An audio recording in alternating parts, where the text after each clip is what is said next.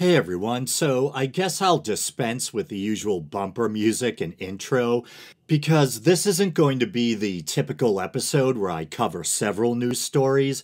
I'm only going to be focusing on one specific topic or story this week.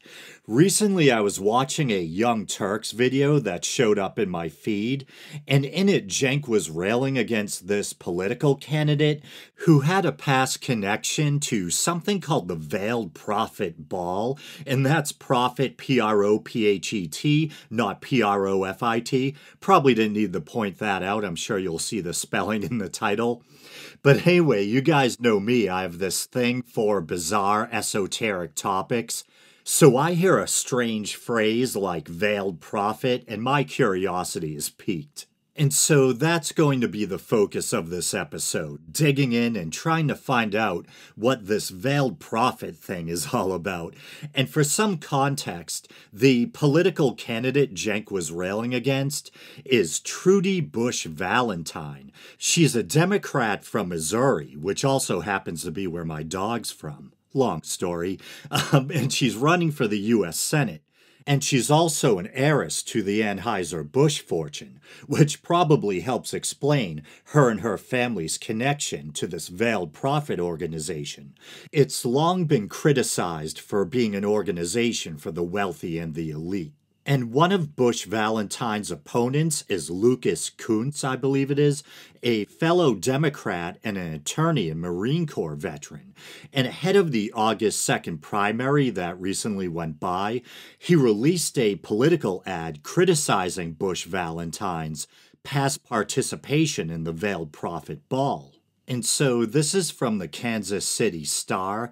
Missouri Democratic U.S. Senate candidate Trudy Bush Valentine apologized on Wednesday for participating in a prominent St. Louis ball hosted by an organization that barred Black and Jewish people. Bush Valentine was crowned the Queen of Love and Beauty in the 1977 Veiled Prophet Ball, according to the St. Louis Post-Dispatch archives. The ball is run by the Veiled Prophet organization, an all-male club formed in 1878 by upper-class white people in St. Louis in response to a protest by railroad workers.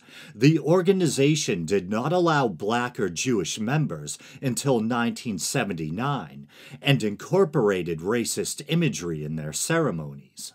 Bush Valentine apologized, saying she needed to acknowledge her past shortcomings. Her participation was first reported by The Intercept. Ahead of the August 2nd primary, which is now passed, Kuntz has launched a new ad attacking Bush Valentine for her participation in the Veiled Prophet Ball, an event more than a century old that was founded by former Confederate officers with costumes resembling Ku Klux Klan robes. The organization behind the event, now known as Fair St. Louis, did not allow Jewish or Black members until 1979. A 2014 piece in The Atlantic stated that the parade and ensuing ball were, quote-unquote, meant to reinforce the values of the elite on the working class of the city. And a St. Louis City website said it was used for, quote-unquote, reinforcing the notion of a benevolent cultural elite. And then this is from Yahoo News, and I apologize for the redundant bits. Bush Valentine was crowned the ball's Queen of Love and Beauty in 1977. At age 20, the same year, two members of the civil rights group Action were arrested outside for protesting the event. 5 years earlier, two members of the organization, one of them Jewish, crashed the ball and unmasked the prophet, who was a Monsanto executive. Wow. According to reporting from The Intercept, Bush Valentine returned at least twice, including in 1990 to be honored beside other former queens, and her daughter participated in the event in 2010. The ball made national headlines last year after old newspaper clippings circulated on social media of actress Ellie Kemper being crowned Queen of Love and Beauty in 1999 when she was a 19-year-old student at Princeton. Kemper apologized, saying, "The century-old organization that hosted the debutante ball had an unquestionably racist, sexist, and elitist past. I was not aware of this history at the time, but ignorance is no excuse. I was old enough to have educated myself before getting involved." And I have to plead ignorance. I had no idea who this actress Ellie Kemper was, but I read her bio in prep for the show, and apparently she's from one of the wealthiest families in Missouri, which probably explains her connection to the Veiled Prophet organization. But where did this idea of the Veiled Prophet come from? So there was a yearly harvest festival / trade show, which had been started in 1856, called the St. Louis Agricultural and Mechanical Fair. It drew a lot of people and featured agricultural crops, crafts, and demonstrations, etc. But apparently there was a fear that the rapidly growing city of Chicago was beginning to outcompete St. Louis as a manufacturing center and agricultural shipping point. So a number of prominent bigwigs, businessmen, civic leaders, etc., got together and founded the Veiled Prophet organization and devised something called the Veiled Prophet Fair in an attempt to breathe new life into the aforementioned annual agricultural and mechanical fair.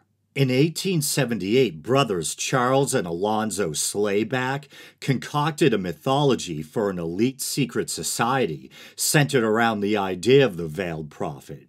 Charles was a grain broker who spent several Reconstruction years in New Orleans and became acquainted with Mardi Gras, which would influence and shape Veiled Prophet festivities and traditions.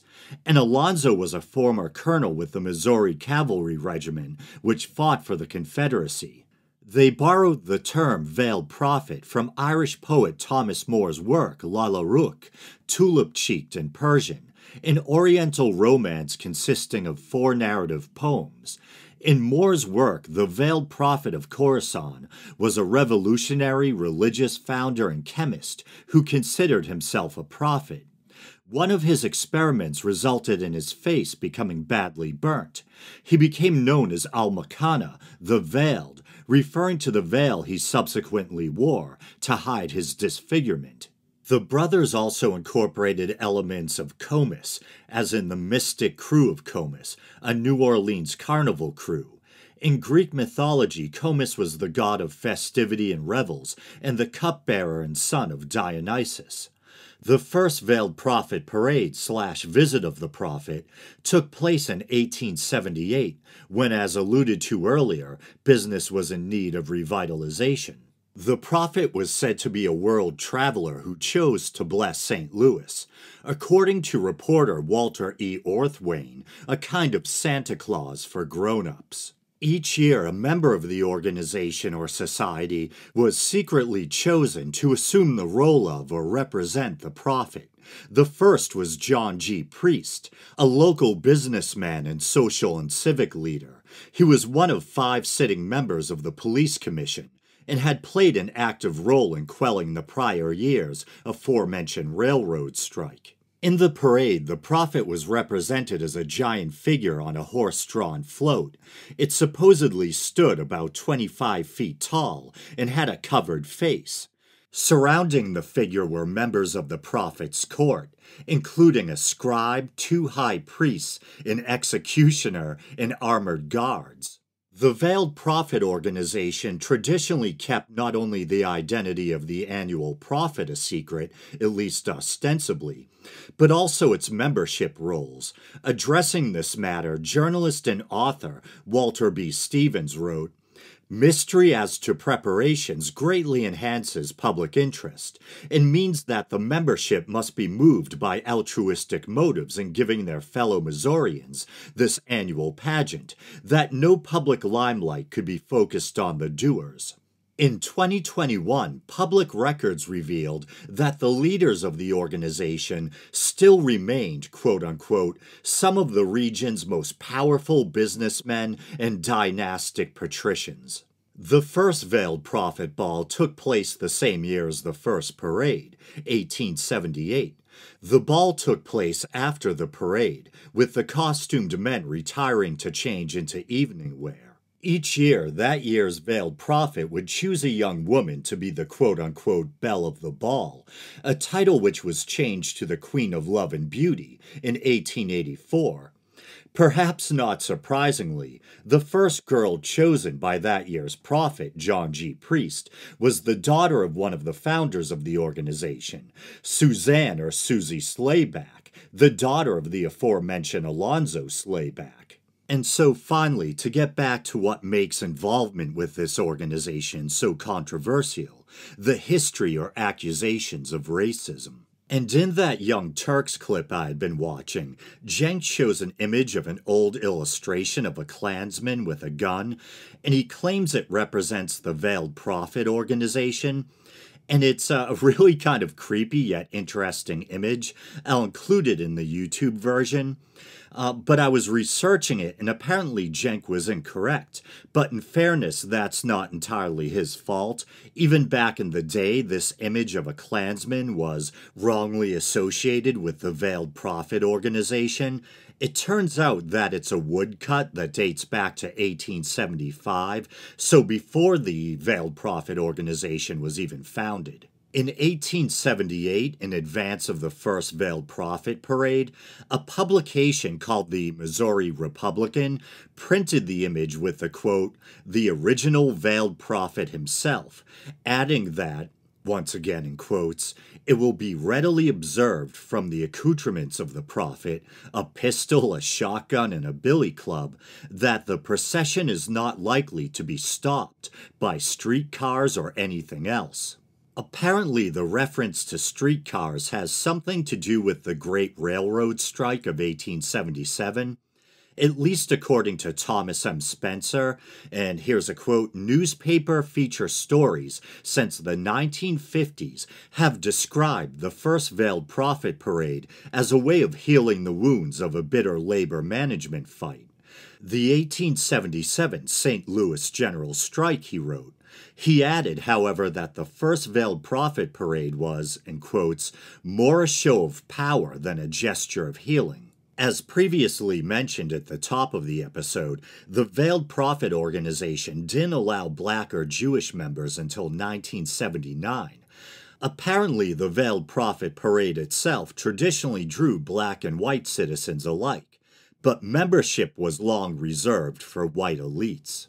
Prior to World War II, the African American community in St. Louis had developed its own tradition in response. They took to crowning a Veiled Prophet's queen.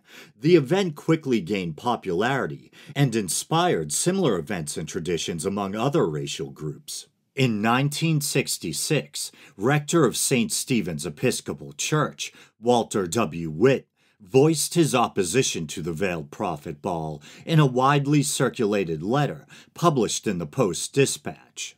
He wrote the following, "I recall my fascination some 10 years ago when I was told that St. Louis had a Veiled Prophet parade.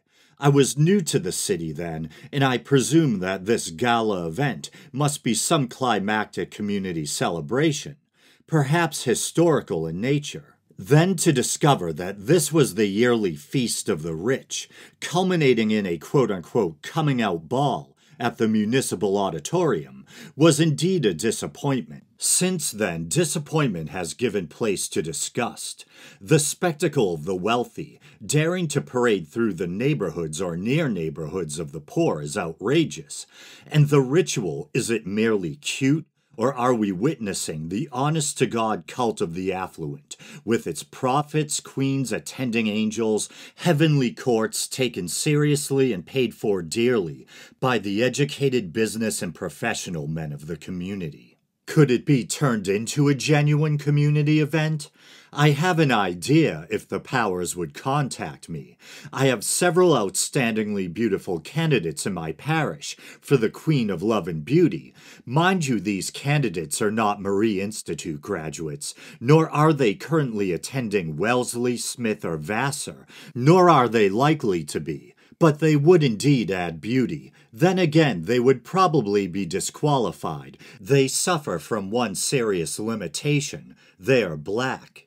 And so that concludes that quotation. And then that same year, Percy Green, head of the activist group Action, an acronym standing for Action Committee to Improve Opportunities for Negroes. Kind of an outdated term there, but this is something that transpired decades ago. But he distributed leaflets calling for the end of the Veiled Prophet Parade. This was in part in response to the killing of a robbery suspect by St. Louis police. He referred to the ball as, quote-unquote, the personification of St. Louis racism and white supremacy. The following year, Action scheduled a so-called City Dwellers Week that would coincide with Veiled Prophet events. They codenamed the project Target 84, which referred to the Prophet's 84th visit. The goal was to force an end to the Veiled Prophet organization, or at least its activities, which Reverend William L. Matthias, another rector at St. Stephen's, had called a symbol of racial and economic oppression. Action sponsored a Black Veiled Prophet Ball, which was meant to function as a kind of parody of the original. They crowned a quote-unquote Queen of Human Justice, selected based on the number of tickets they sold or were sold on their behalf. On October 1st, 1967, a small group of demonstrators, led by a St. Louis University professor named Patrick Douglas, marched in the suburb of Clayton. They contended that the Veiled Prophet Ball was, in quotes, offensive to the Negro community and should be transformed into a children's event. The following weekend, roughly 50 demonstrators protested on the sidewalk across from the Kiel Auditorium, where the actual Veiled Prophet Ball was being held. Some of the leaders of the protests demanded entrance to the event without tickets.